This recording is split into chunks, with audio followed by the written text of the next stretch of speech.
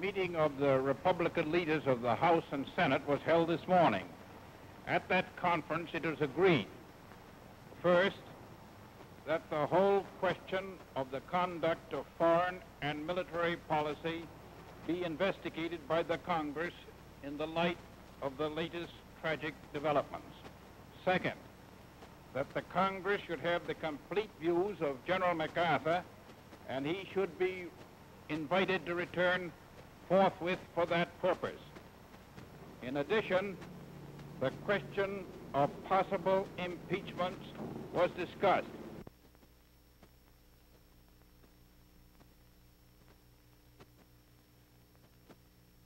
The question we have had to face is whether the communist plan of conquest can be stopped without a general war.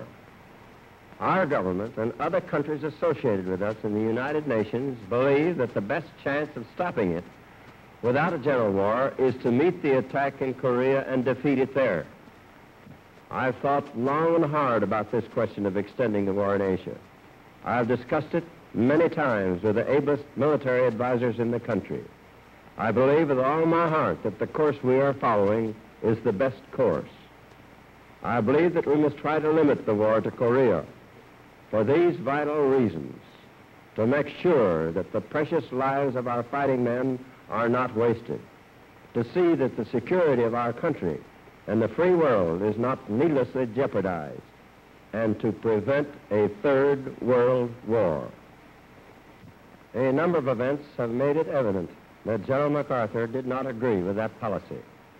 I have therefore considered it essential to relieve General MacArthur so that there would be no doubt or confusion as to the real purpose and aim of our policy.